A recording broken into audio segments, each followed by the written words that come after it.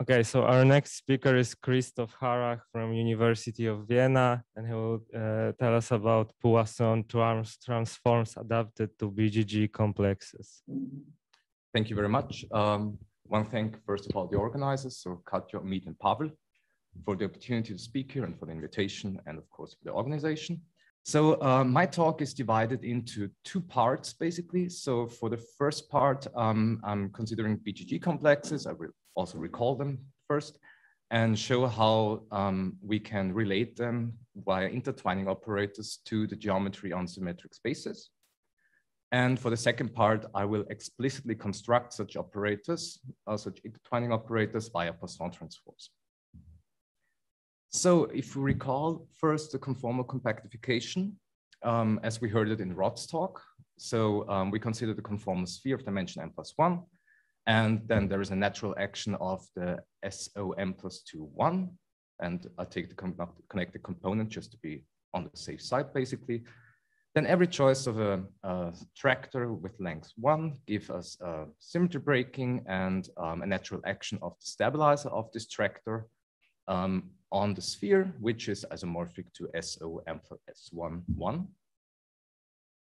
And if K is the maximal compact in G and P the parabolic, then we get 3 orbits. 2 of them are open and isomorphic to the real hyperbolic space, G mod K, and they have a common boundary, which is a conformal sphere and thus isomorphic to G mod P.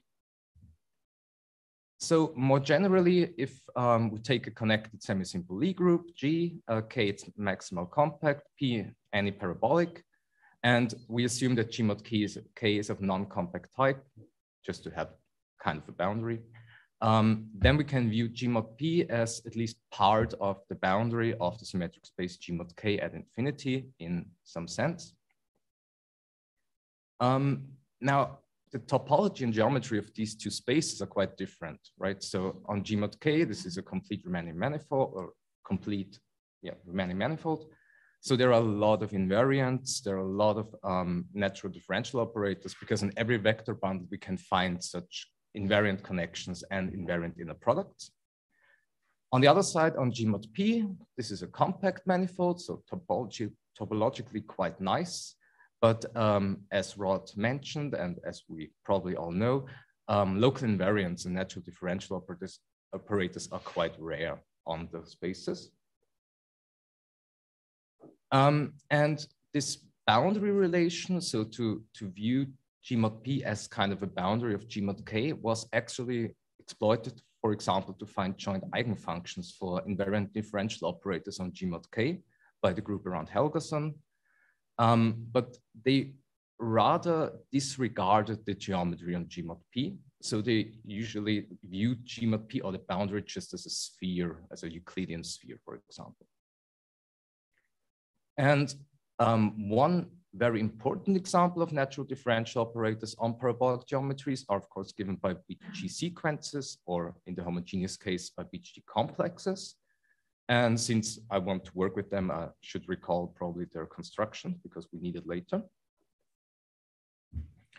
So BGG complex. So one ingredient is we have to take a tractor bundle. So let V be a G representation and V its associated vector bundle, which carries a natural flat G invariant connection. And this, in the usual way, also includes induces a covariant exterior derivatives. And one feature of parabolic geometries is that the cotangent bundle is not only a vector bundle, but actually a bundle of nilpotent Lie algebras. So the differentials in Lie algebra homology induce equivariant bundle maps, which are denoted by del star. And these are precisely the del stars which appeared yesterday in Dennis's talk. So the bundle maps from the kth exterior power of the cotangent bundle tensor with V to one dimension lower. And they are usually called the constant co-differential rather than differential, but that's historical reasons. And since this is a differential, so the kernel of del star K is, the image of del star K+1 is a subbundle of the kernel of del star k, and both of them are G-invariant subbundles. So we can define the G bundle, which I denote HK, which is just the quotient of those two. Now, the main feature or the main ingredient for the BGG complex to exist is the existence of a unique natural differential operator, usually called L, which maps sections of these homology bundles to sections of the kernel of del star, and which is characterized by these properties.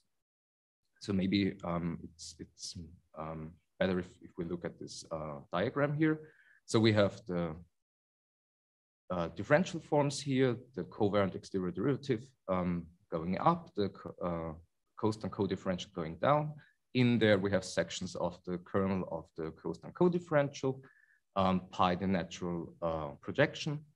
And then this L has the property that first it splits the natural projection.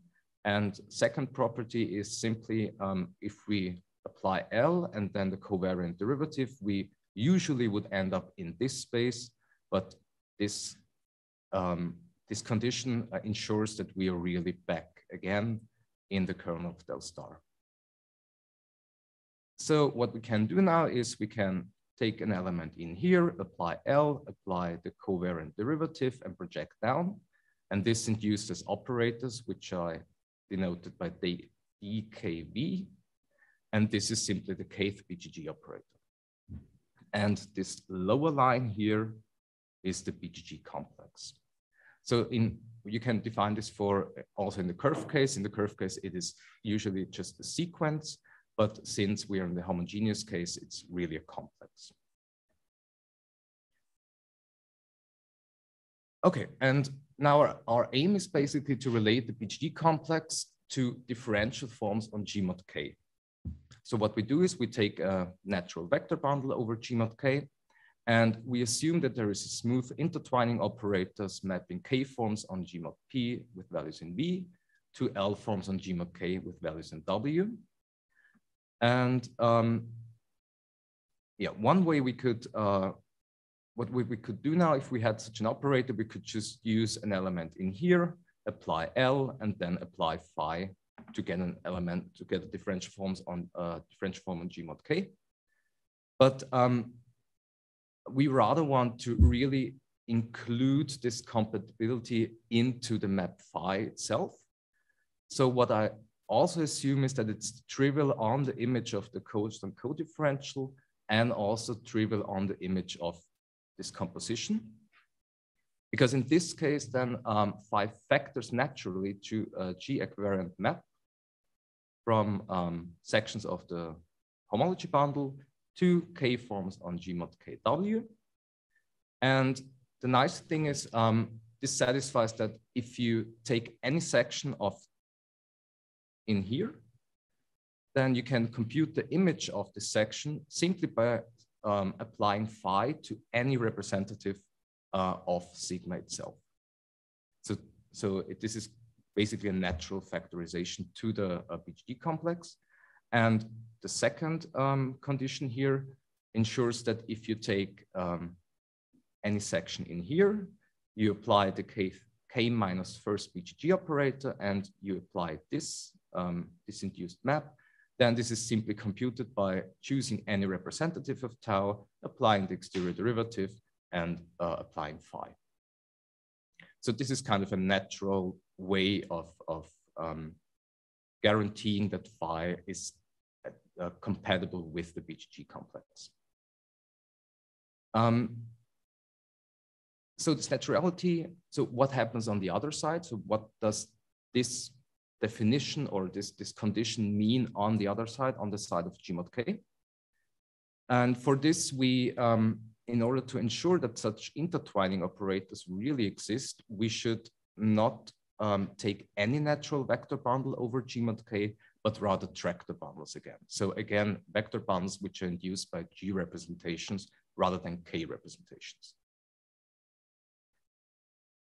So we take W an irreducible G representation, and look at this associated vector bundle. Then again, we have a tractor connection and a covariant exterior derivative as before.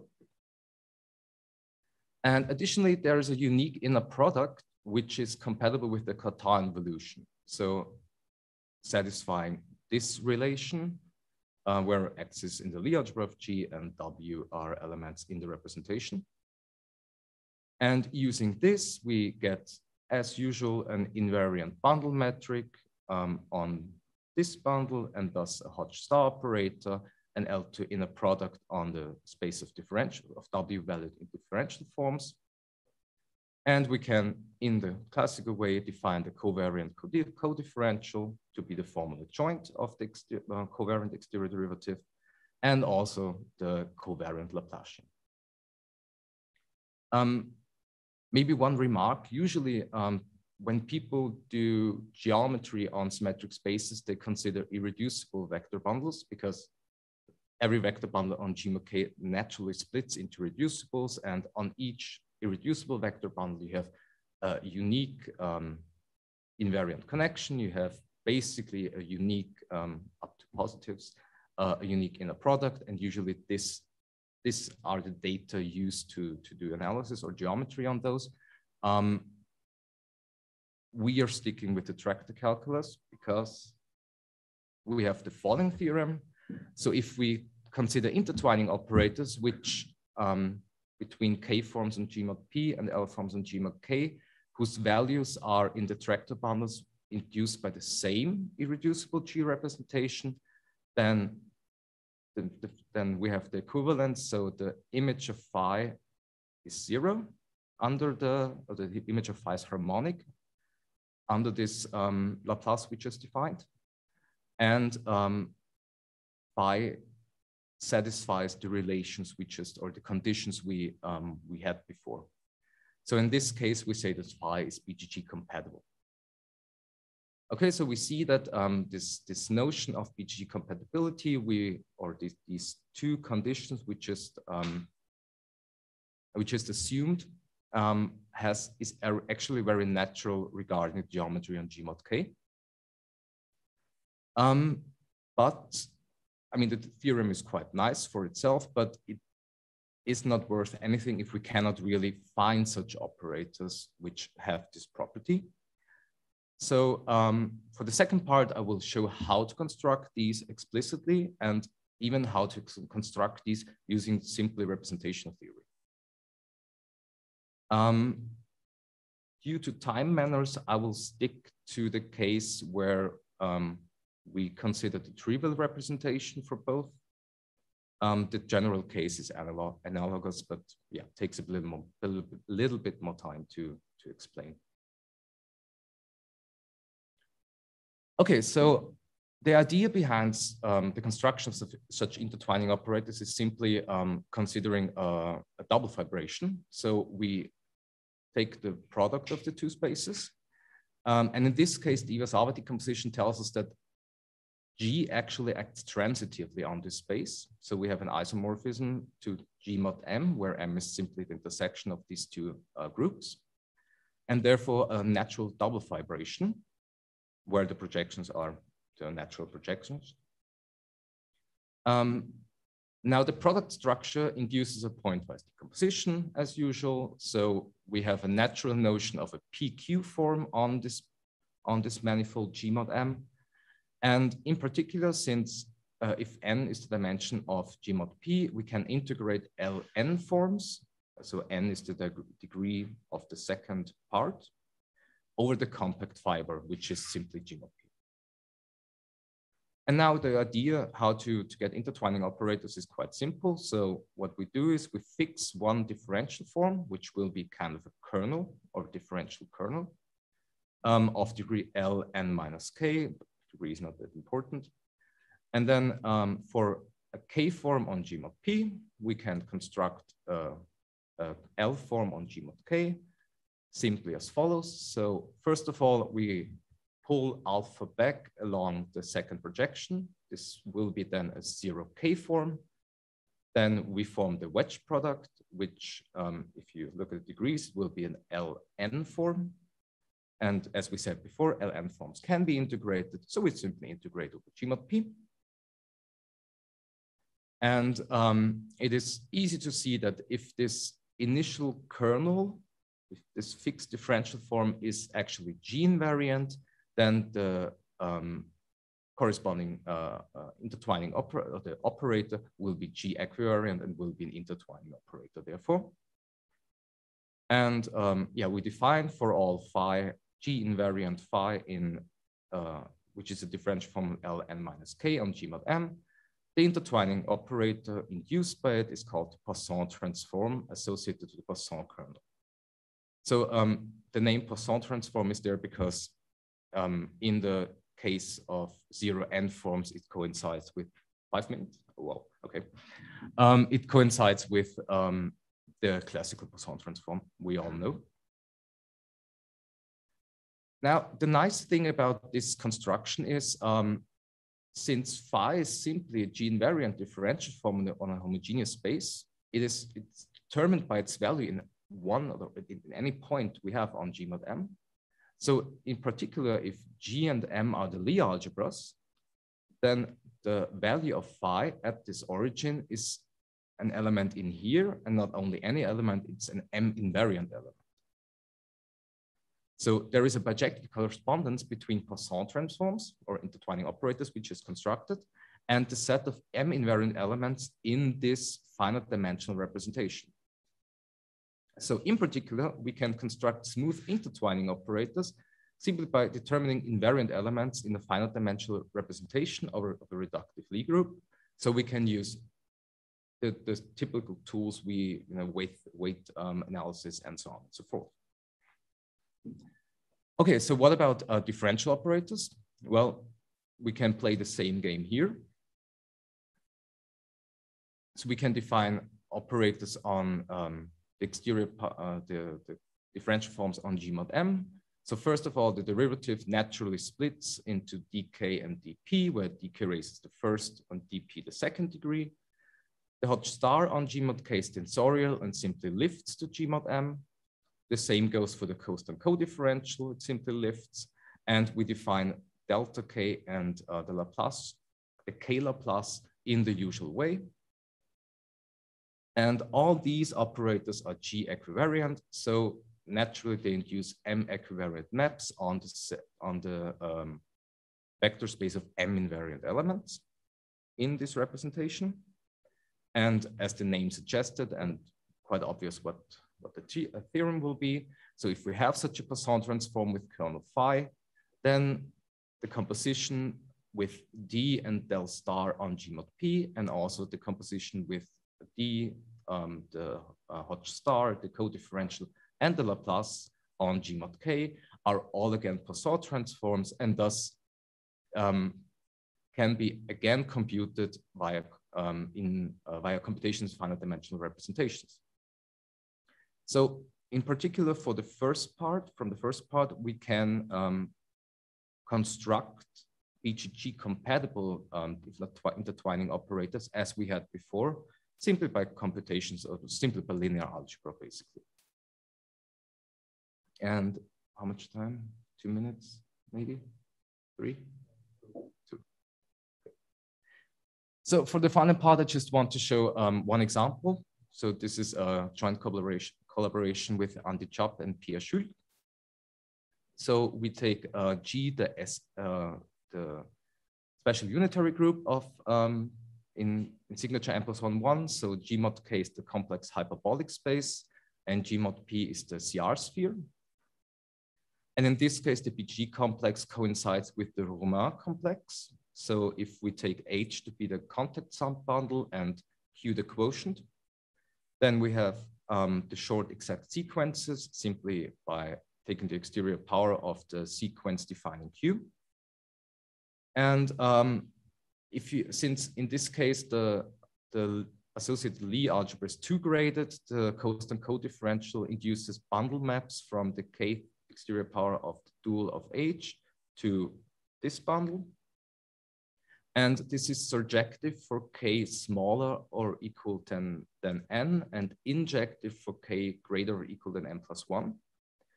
So the homology bundles in this case are subbundles for below half the dimension, and quotients of this bundle for k bigger or equal than n+1. So in this case, the homology bundles behave quite differently if we take degrees below the half the dimension or above half the dimension. And this will be, I guess, my last slide. So if we do this construction and go through trying to construct BGG-compatible Poisson transforms, then we have the following result. So if we are below half the dimension, and if we consider complex valued differential forms, then there is a unique BGG-compatible Poisson transform below half the dimension, which maps P plus Q forms into PQ forms on G mod K. And the induced map is, of course, harmonic, because that's what we showed, but it's also co-closed and primitive. So the images are also co-closed and primitive. Whereas above half the dimension, there is a two-parameter family of Poisson transforms. So there's quite a different behavior, which reflects the different behavior of the homology bundles. And the images are, again, harmonic, of course, co-primitive, and satisfy this relation regarding the co-differential, or the holomorphic and anti-holomorphic part of the co-differential, to be precise. And maybe one more. We can use these if we want to consider real valued differential forms. We can just take nice linear combinations of these, and this is kind of our main theorem. So in the previous case, so in the case of G being SU n+1, 1, there is a family of Poisson transforms so that the induced maps satisfy, first of all, that their image is harmonic, co-closed, and primitive below half the dimension, co-primitive above half the dimension. And also for the BGG operator, we have this relation where CK is just a constant, which is never 0. And yeah, so in this case, there is not only the harmonicity on the image, but we have a lot more automatically induced properties regarding the geometry on G mod K. Okay, some references. Thank you for your attention. Okay, thank you, Christoph. Any questions? Maybe I could ask a question. Where this classical representation theory occurs really, this linear algebra part, could you tell us more precisely in the proofs? What do you mean? You said that you come down to classical representation theory for the proofs, but I did not catch where it appears. No, not for the proofs, for the construction of the construction. For the construction, yeah. So the idea is basically you can every Poisson transforms correspond just to M invariant elements, and also the compositions with differential operators correspond to M equivariant maps. So if you want, for example, you can design, so by analyzing, where is it? This representation, you can design your favorite Poisson transform. You know, you can, for example, look for Poisson transforms or for intertwining operators which are closed and co-closed. Or you can also, of course, prove that they don't exist in this way. More questions? Yeah, maybe I'll ask a quick question here. Very nice talk, Christoph. So so here you've been talking about the trivial representation, right? But if you talk, so your input being on the codomain side, some representation V, and then some representation W on the codomain side. I guess my question is just so you have your K, like just how are there lots of such intertwining operators? Like can I fix any K and then you have an L that depends as a function of K and the different representations you've selected? Or are they quite rare depending on the different representations that you've selected? I guess, do you have some sort of classification type results there?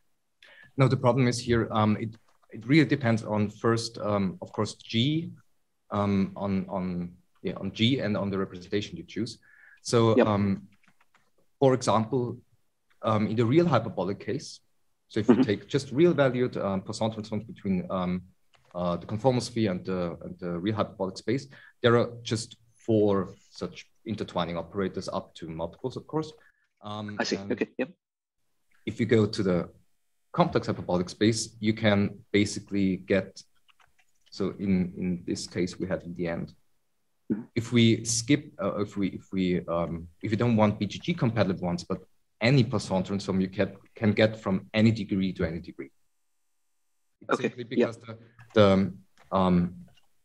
in the real hyperbolic case, you are 1 graded. Yep. The algebra, and here we are 2 graded, and in the 1 graded case, there is not much there to work with, basically. So right. So yeah. So go ahead.